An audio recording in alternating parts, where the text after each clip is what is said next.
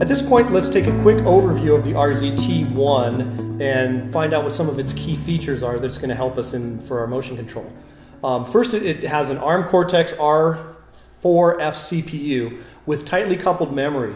And what this does is it allows us to access this RAM very, very quickly, and it really helps enhance real-time performance. It's got a single double precision floating point processor on there. The other thing it has is a Renesas RN engine, which is actually a separate processor that is used to support industry protocols such as EtherCAT, ProfNet, Ethernet, IF, Modbus, TCP, and other things. And it also allows us to do embedded encoder interface. The system leverages a real-time CPU core with nested interrupt vector controller and allows us cashless operation with its tightly coupled memory. So right up top here is a port for the encoder, and adjacent to it is another additional port for any further motors you decide to connect.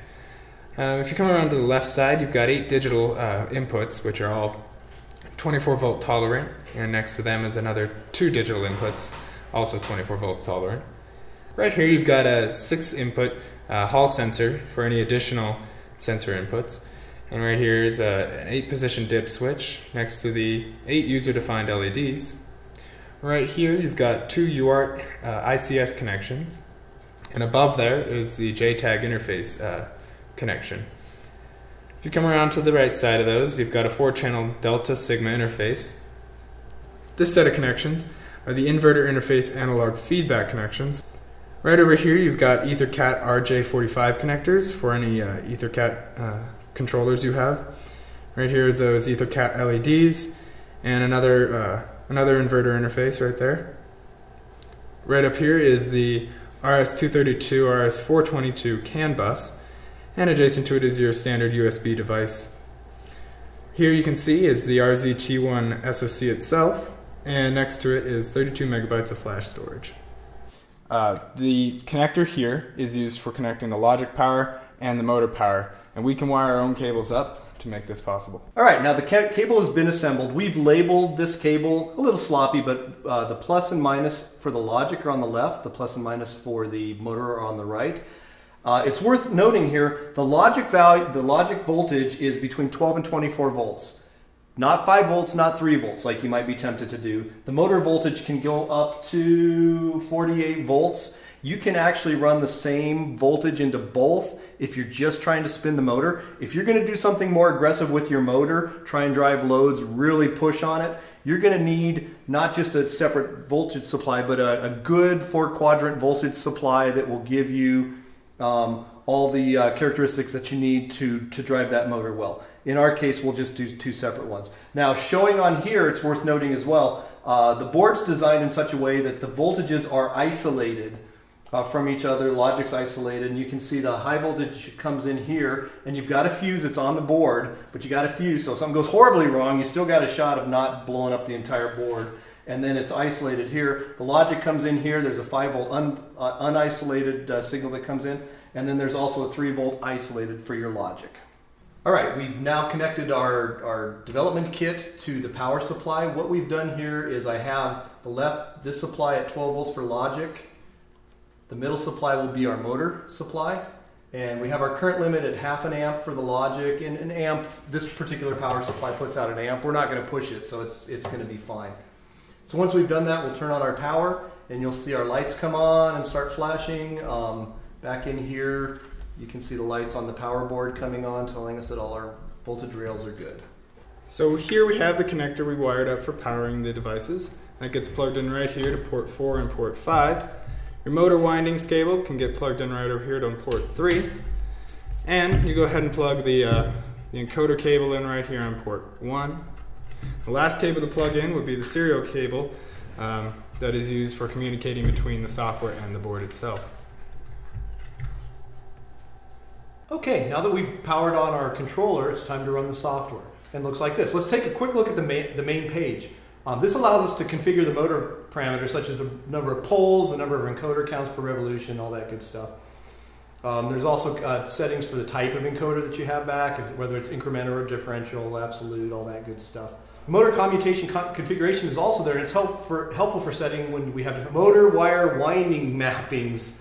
for the different amplifiers, and it lets us experiment. If something doesn't get set up right, you can still move stuff around there. So those are all sitting down here. All right, so let's actually connect to the board. The very first step that we take is to hit this connect button. When we do that, we get a serial port button, serial port dialog that comes up. Mine happens to be connected to COM6. At least I believe it is. We'll find out here in a second. And if it is connected, it will show up like this. Now, just so you can see, this is what it looks like if you don't get this right. If you have it set up or you're not connected, and you hit OK, you'll get a message dialog like that. Or if we're not even connected, and you try and connect, and we go on to COM6 here, we hit OK. It sits and says it failed to connect. So there's usually pretty good feedback telling us what's going on, whether it's working or not. Barring seeing any kind of those messages, if you click it and it comes up like that, it should be good. Your other indication here is your Hall effect sensors are now being shown.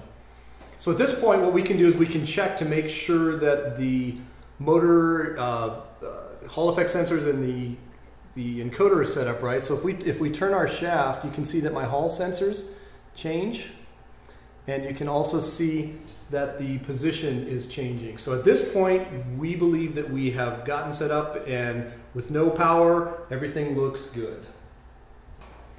Now that we know that the motor's configured right, let's make it move. We're going to do this in an open loop configuration first, just to make sure that we can run it, just like you might a brushed DC motor. What we're going to do is come down here to commands, and we're going to click on the power on button. Now you'll notice a couple things as it shows power off now, but you can also see that the corresponding LED went out, showing that the power is now on. It's not an air condition. If I unclick it, you can see that light comes on and off. All right, now in order to actually make it move, we're going to click on the motion tab up at the top, and here at the very bottom is where we can do our open loop control. We can put in a percentage for our voltage, and we can just click the buttons, just like you would jog a motor if you were doing this manually. So if I click and hold the forward button, you can see that we are jogging the motor forward at 5% voltage. If I click the reverse, you can see that we're going backwards. You can also see here that the Hall sensors in position is also updating real time, which is kind of nice. At this point, we can increase our voltage percentage. I'll jump him up to 20%. And you can see now he's spinning a little bit faster forward and backward. So at this point, we're pretty confident that we're working in an open loop control method. Now that we've run an open loop, let's go ahead and close the control loop by clicking on the servo on button here at the bottom left. Now, one quick check that we can do to know that this has happened is if we reach over here and try and turn the shaft, what we're going to find is that there's resistance to that. When we're in open servo, or if the power is on, we can turn that shaft freely. Now we can't. Now to test the closed loop, we are going to come here to the motion generator portion of the motion tab, and we're going to set a couple parameters here. Now this takes into account the position setting of the encoder. So what you want to do is you want to come here and clear him first. Otherwise, if you're outside, you might start running a direction and never see this thing reach its endpoint. So we set the current position to 0, and we're going to do a target, an absolute target of 1,000. And all I have to do to initiate a motion is click this button right here, and you'll see 1,000 turns into quarter turn, because that is 4,000 counts per turn. Now, if I click this again, nothing's going to happen. We wouldn't expect anything to happen because we're already there. If we want to move back to position 1, we can click the go to 1 button right here.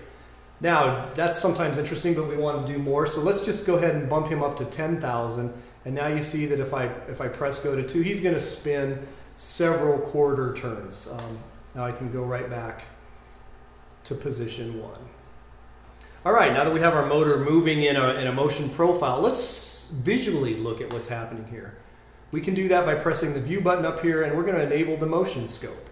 Now what the motion scope lets us do is graph various parameters of our motion on this graph here. So there's 4 different channels that we can show. Each channel can hold something different. In this case, we can do the left-right motors, we can choose a scale, and then we can choose what we're going to graph. So in this case, let's enable channel 1, and we're going to look at its velocity. Yeah, you could look at whatever you wanted to, but we'll just look at his velocity on this one, and you'll see that As we look at this, we see the trapezoidal velocity, the acceleration coming to speed, the maintenance of that speed, and then the deceleration to get to our desired position. On channel 2, let's look at position error. This shows us the error in time as we're accelerating, as we're maintaining, and as we're decelerating. So you can see we lose our position, we have error here, and then we make it up here. Got a little bit of oscillating going on here while we're maintaining position. And then as we decelerate, you can see that we get error in there as we'd expect, and then it all comes to a nice end at this point right here. Now that we've got a visualization of our motion, we can start to play with our acceleration and deceleration parameters a little bit and see if we can get the expected results. So now if I come here to acceleration, and let's say I'm going to increase him by a magnitude, I click him on there, and you'll see that now he's coming to speed very quickly. That got much more steep, which is what we'd expect. Similarly, if I take my deceleration and half that, we'd expect him to take twice as long to come down. And that's exactly what happens. Now this is interesting because we see that he starts to decelerate, but he gets to position before he's fully decelerated. And you can see that the algorithm handles that situation just fine. All right, now that we've been able to change our decelerations and accelerations, velocities, and we see that those are represented in our visualization, let's look at the positional error, which is shown here in green. And we can see that we've got a little bit of oscillating going on here during our constant velocity. And it bumps a little bit on the acceleration and deceleration too. So let's do something about that. Fortunately, this tool allows us to tune our PID coefficients by clicking on the tuning tab right here. And we can access the coefficients right here. So let's just come in here and fiddle with these a little bit. I'm going to take the 250 and let's just bounce it down to 25. Oh, once we've done that, we see that, that we've got quite a bit more oscillating going on here. And that's not what we want. If you look at our little HWI label, you can see that he's bouncing at the end too, which is kind of designated by this. It's just not finding its position right. So that certainly wasn't good. Let's just keep, let's look at the integral, which is going to be our stability. We'll change him down a magnitude as well. Let's see what happens when we do that. Huh, that looks pretty good actually. We come here, we see we've got fairly smooth error here. It comes up once we go, and yeah, we got a little bit of overshoot here, and we've got a little bit of oscillation. But as we look at the label there, it looks like it's coming to a stop fairly nicely. You can see that it overshoots and comes back a little bit. You can see that if you look carefully at the actual video, and that's represented by this. So the nice part of this is that it does let us see in two ways what's going on. And you can imagine that if we had some more time, we could continue to play with those parameters until we get exactly the motion that we're looking for.